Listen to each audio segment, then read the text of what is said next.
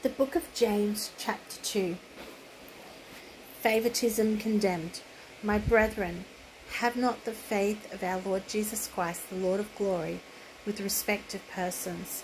For if there come unto your assembly a man with a gold ring, in goodly apparel, and there come in also a poor man in vile raiment, and ye have respect to him that weareth the gay clothing, and say unto him, Sit thou here in a good place, and say to the poor, Stand thou there, or sit here under my footstool. Are ye not then partial in yourselves, and are become judges of evil thoughts? Hearken, my beloved brethren, hath not God chosen the poor of this world, rich in faith, and heirs of the kingdom, which he hath promised to them that love him? But ye have despised the poor. Do not rich men oppress you, and draw you before the judgment seats? Do not they blaspheme that worthy name by the which ye are called?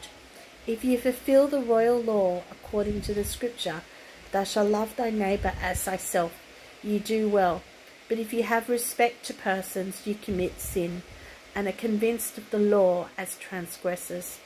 For whosoever shall keep the whole law, and yet offend in one point, he is guilty of all. For he that said, Do not commit adultery, said also, Do not kill. Now if thou commit no adultery, yet if thou kill, thou art become a transgressor of the law. So speak ye, and so do, as they that shall be judged by the law of liberty. For he shall have judgment without mercy, that hath shown no mercy, and mercy rejoiceth against judgment. Faith without works. What doth it profit, my brethren, though a man say he hath faith, and hath not works? Can faith save him?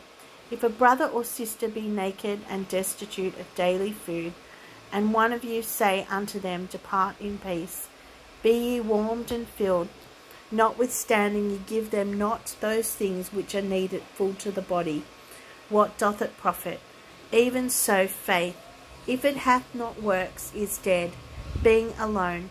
Yea, a man may say, Thou hast faith, and I have works.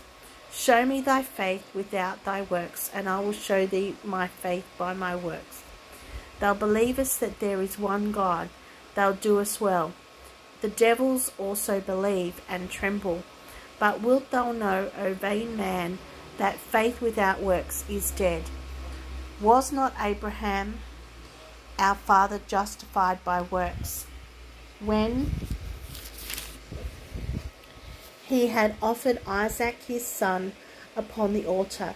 Seest thou how faith wrought with his works, and by works was faith made perfect? And the scripture was fulfilled which said, Abraham believed God, and it was imputed unto him for righteousness, and he was called the friend of God. Ye see then how that by works a man is justified, and not by faith alone.